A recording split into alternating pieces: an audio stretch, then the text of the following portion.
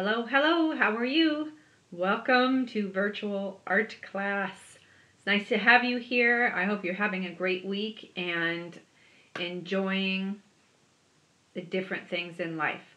I have a project for you today which is perfect for Mother's Day. So if you have a mom or a grandmother that's in the room with you at this time, you might ask them to maybe go sit on the porch or go get a nice cup of tea or a drink of juice or something so that you can be have a secret, have a surprise for Mother's Day. Okay, so what you are going to need is 5 pieces of paper.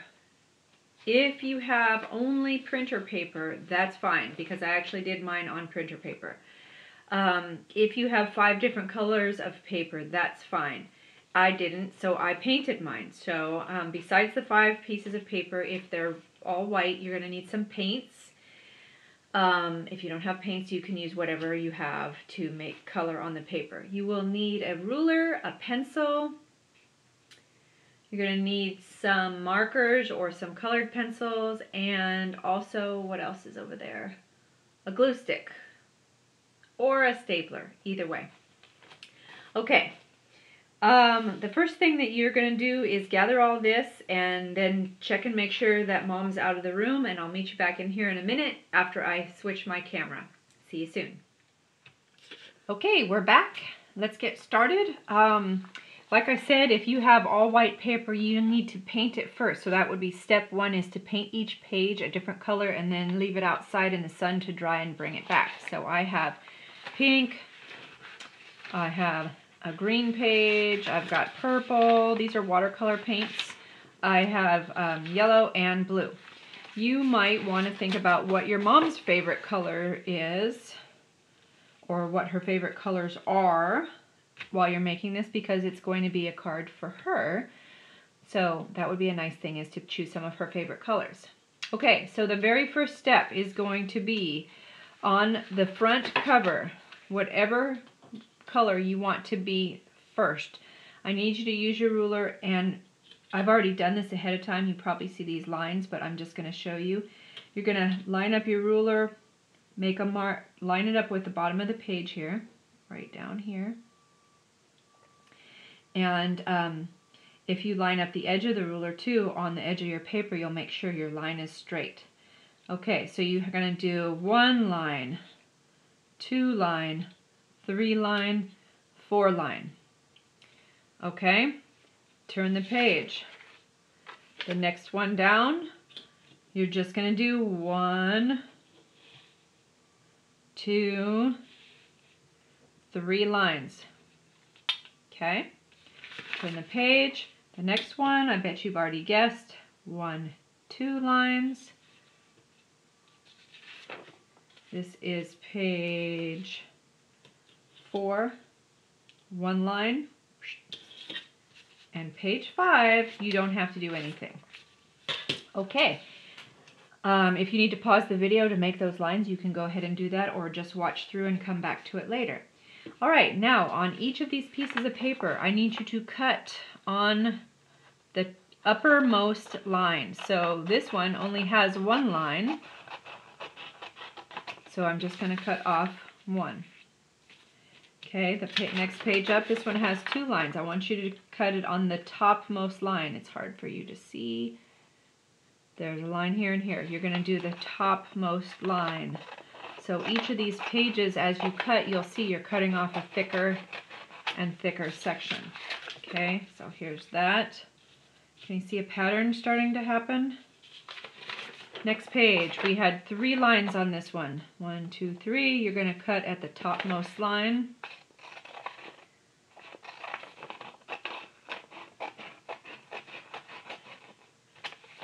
All right, and this last one, we had 1, 2, 3, 4 lines cut at the topmost line.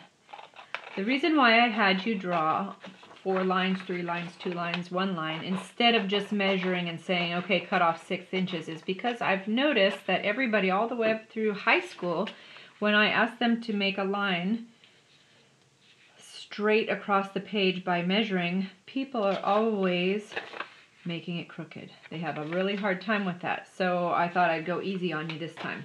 Okay, so now what you should have is 5 pieces of paper that are 5 different heights, lengths, 5 different lengths.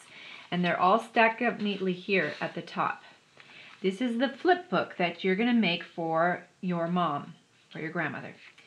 On the front page, on the top page, I'm calling it the front page, I just mean the shortest or the topmost, you are going to write something like for mom or happy Mother's Day or to mom. It's up to you. You can write it with a Sharpie. If you do though, I suggest you take it away from the others so that it doesn't sink through, Sharpie doesn't sink through and mess up your other pages. Okay? You can do colored pencil, whichever you like. Okay? So I'm not going to take all the time to write mine out, but I think I'll probably have a picture of it posted for you on the actual document for this assignment. Okay, so this first page has your dear mom or to mom or happy Mother's Day. Okay, then the next page down, let me put it back together for a second. The next page down, right here, I want you to write a picture or a photo. Write the words a picture or the words a photo. The idea is that once we connect it all up here at the top, your mom will flip this and she'll see that you've either pasted a picture on, like if you find something at home that you can use and put a picture of you and your mom together, or if you don't have one, you can draw one there. So when it's like this, all she sees is a picture. She flips it up and she gets this nice surprise. Okay? On the next one down, the purple one, you are going to write the words, what do I want you to write? 5, the number 5 things. 5 things.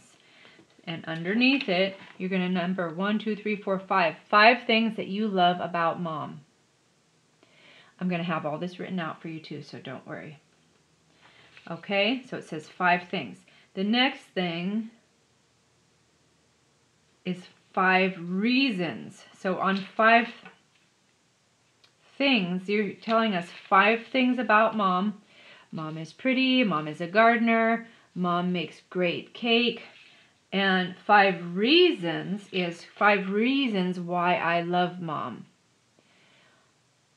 My mom helps me with my homework, my mom always plays with me, things like that. Okay, so there's a difference. 5 things that are about your mom, could be what she looks like or what she likes, and then this one is 5 reasons why you love her. And on the bottom, you're going to write a letter. So when you open this up, you have a nice little letter that you've written to your mom. Dear Mom, today I was remembering the time when I was little and you made me a fort in the backyard and put my sleeping bag in it, and you know, whatever good memory you have or something that, just a beautiful letter. Okay, so that is your project. When you're all done with all the pages, you can, the easiest thing I think would be, I know I told you to have a glue stick, but that was for gluing in your picture. I think the easiest thing is to have staples right up here. So you're going to take your stapler and go, you could do 3, you could do 4. And have that so that when she gets it, it's all together and she can just turn the pages and see all these wonderful things and all this paper that you've hand painted yourself. Okay, I hope you have fun with that. Remember, please send me pictures if you do this. And I hope you have a great day, and I can't wait until we get to see each other again. Thanks. Bye-bye.